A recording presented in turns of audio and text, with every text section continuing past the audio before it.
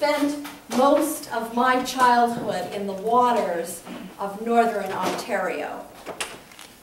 We made sand castles along the shore, and we floated in homemade rafts, and we swam before breakfast, and we swam after our morning chores, and we swam in the afternoon to cool off. And of course, we went swimming right before bed. In fact, some days we didn't get out of the water long enough to have lunch, and our parents would bring us peanut butter sandwiches, and we'd float around in inner tubes by the shoreline and eat our lunch that way. I spent so much time in the water that at night I would dream about being a mermaid and being able to swim and breathe underwater. Surprised that I don't have fins and gills. I don't, do I? The Rothbergers loved the water of Thailand. Andy said that water was a never-ending source of enjoyment there. One photo was taken during the annual Songkran, a New Year's celebration. Originally, water would be poured over the shoulders of the elders as a blessing, but this festival has erupted into good-natured soakings that celebrate and cleanse and prepare people for a new year. Water isn't always abundant, though. Beth Ann Schreiner spent 2.5 months walking along the Appalachian trails, and she would stop regularly at places that were mapped out for water. But one afternoon she arrived at the checkpoint, realized that she'd missed that day's water source. Checking her maps, she saw that it wouldn't be until noon the next day before she could gather water from a marked spring. She realized that the day was so hot and that her supply was so limited that if she went on without water, she would become sick. Well, one choice was to return back and get water from the last checkpoint, but she'd already missed that, and what if she had trouble finding it again? So she walked up and down the roadside until she could see water trickling over some rocks and collecting in a ditch. And from the ditch, she filled her water containers and threw in a couple of water purification tablets. She said she wasn't happy to drink that water, but she was grateful to God. And if anybody had told her previous to that day that she would be drinking ditch water, she would have said they were crazy. The Israelites did not have water tablets, but they were grateful for the purification instructions given to Moses by God. They'd been in the desert 3 days after being liberated from the Egyptians. In the desert, they walked down the wadis and washes, the parched, dry riverbeds that served as highways in the wilderness. Off in the distance, they could see the rock face, the Shur, the mountains that gave the desert this name. They had been traveling 3 days without a fresh water source when they came to the well at Marah. Can you imagine their thirst? Can you imagine the thirst of their animals and the thirst of their children? With great expectations, they lowered their buckets and their skins into the well, only to discover that the water was bitter. And then they cried out to Moses. They said, "What are we supposed to drink?" Moses turned to God for help, crying out to God in prayer. And God instructed Moses to throw a piece of wood, a certain piece of wood, into the well. And Moses did, and the water became sweet. In Hebrew, that little word, God instructed, or God showed Moses, that's what it says in our Bible. God showed Moses. But in Hebrew, that word really is closer to instruct or teach. But if I said God taught Moses a tree, that's not communicating the message well. It's also important to note that that word, instruct, teach, is also the root word for Torah. Those were specific instructions and laws that God gave Moses on Mount Sinai so that the people could live in covenant with God. So we might say that God torrid Moses a tree or a piece of wood. God shared life-giving instructions. Moses followed them, and the water became fit to drink. Moses was God's agent, turning the bitter water into sweet water. When we read on through the rest of that piece of scripture, we learn that God continued to interact and to teach the Torah and to set rules and procedures to keep the people well. And the story ends with the people arriving at the oasis of Elim, where there are 12 wells, one for each tribe. The external journey hints at the people's internal journey. They've journeyed from a thirsty, bitter place to an oasis with lots of water. And with God's instructions and Moses leading, the people have changed from frightened, bitter grumblers into obedient, sweet, God-centered people. We don't live in an Old Testament age. We know Jesus. We know the living water that God gave us. But if we're to follow the teachings of God and love our neighbor, we could find ourselves doubly responsible for thirst.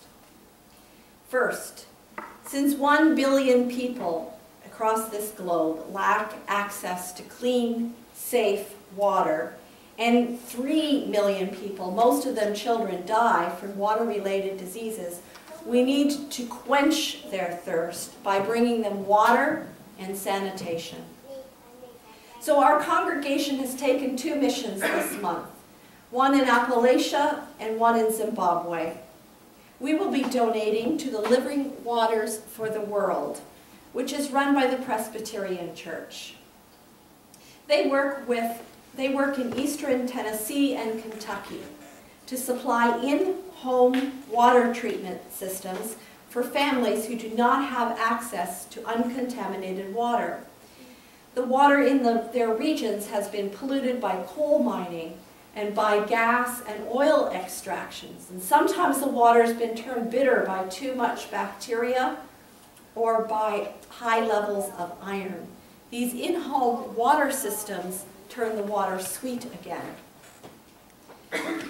The Old Marah Hospital in Zimbabwe is one of 3 hospitals sponsored by the United Methodist Church. Women come from all surrounding areas to give birth to their babies at this hospital. But the water system and the sanitation systems are really old. And so there's not enough water for childbirth. They're reliant on a bucket of water and the Umcor childbirth kits. Our donation will make a difference. It'll help them make safe water for drinking and for cleansing the mothers and newborns. We will become agents like Moses, following God's instructions to care for others and make their water sweet. It's a good start, but it isn't quite enough, is it? We also have to use our water wisely. While water is constantly being cleansed and renewed by the earth, we are actually using it faster than it can be naturally recycled. In the region of Old Marah Hospital, the average person uses 3 to 5 gallons, just 3 to 5 of these per day to wash and cook. But here in America, we use 100 to 150 gallons a day. In fact, we probably use 3 gallons every time we flush the toilet. By using our water more wisely, we protect the environment, maintaining it for the fish and other animals. We preserve our own drinking water supplies, and we reduce the burden on the wastewater plant. The less water we send down the drain, the less these plants have to work to make the water clean again. Jill Heinrich is a friend of mine, and a fellow mermaid, I would say, who has gone on to serve God by exploring the world's waters. She swims through the aquifer. She swims right in the earth's plumbing. And by doing that, she's come to realize how entwined our water under the earth, where we draw it from for our drinking water, and what's going on above the earth and around the globe, how all of that is interconnected. On Friday, we're going to be seeing her full-length movie as part of our water festival. And it tracks the underground roots, what happens to water before it comes to our taps. But right now, I'd like you to listen to Jill's personal experience of water and her plea to save this essential resource. You know, my earliest memory was of drowning. We used to spend a lot of time at a cottage up in northern Ontario, and one time I slipped away from my parents. Moments later, I was floating face down on the surface of the water. As I remember it, I was seeing these beautiful rainbow ripples on the sand below me. I wasn't scared. The water was embracing me. But moments later, my mom's navy blue sneakers with flowing white laces landed in front of me and snatched me out of this place, this beautiful place of comfort and embrace. I think I've spent the rest of my life trying to get back there again, back inside the womb of Mother Earth. Every time I slip beneath the surface, I feel a spiritual connection to the earth and a deep reverence for water. I realize that I'm swimming through the very essence of our planet. The earth embraces me, and I get to share through my photographs and films a breathtaking world that few people will ever experience for themselves. As a kindergarten kid who loved show and tell, I realized that I never stopped doing that, even 40 years down the road. We are water. This is more than just a film, it's a movement, and I'm asking you to join me. How can you help? Well, start by taking a kid to a spring, or a river, or a lake, or the ocean. Let them have fun, let them get wet. Let them love and understand that water resource as something that's important to them. Because when they love it, they're going to want to protect it for the next generation. This is about the fact that our bodies are 70% water, and our planet is 70% water, and we're all intertwined in this dance called life. We are water.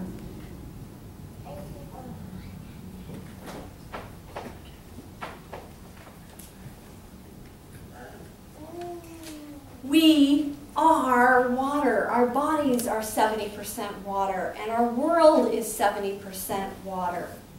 And on Friday, we're going to have fun and teach others how to love and protect that water. We'll be addressing thirst through water conservation and by helping people be provided with clean drinking water. But if we're really truly being God-centered, then we're also going to be creating thirst by being the people that Jesus has called us to be, by loving and protecting the water, by loving and providing water. We are showing people what it is to be Christian. We will be creating an interest in becoming a Christ follower. Some people would say, isn't that church just full of perfect people? And we answer, no, it's full of caring people who are working towards sharing water resources wisely. We're not the best conservers ourselves. We're all learning together. Some would say, isn't that church just about wearing the right clothes on Sunday? And we'd say, no, it's about making the whole world a healthier and more merciful place. Someone would say, I don't want to go to that church. They're just after your money. And we say, no, come on, we're giving you food, we're giving you fun, we're giving you a free movie and friendship so that others can have water. The money collected doesn't stop in our pocketbooks. It isn't used for our needs. It's going to be used to bring life to others. On Friday, we will have the opportunity to break those preconceived ideas of church and show people what a disciple of Christ looks like. we'll have the opportunity to create a thirst for living water, a thirst for Jesus. All of us have strong memories of waters. Hear stories of splashing in the ocean or swimming in Severn or jumping into Chesapeake Bay are part of the history of our neighborhood. We want our children and our neighbors to protect and share water so that others can have great memories like that too. We want our children and neighbors to come to know Jesus as the source of living water. We want them to know we are Christians by our love. Amen.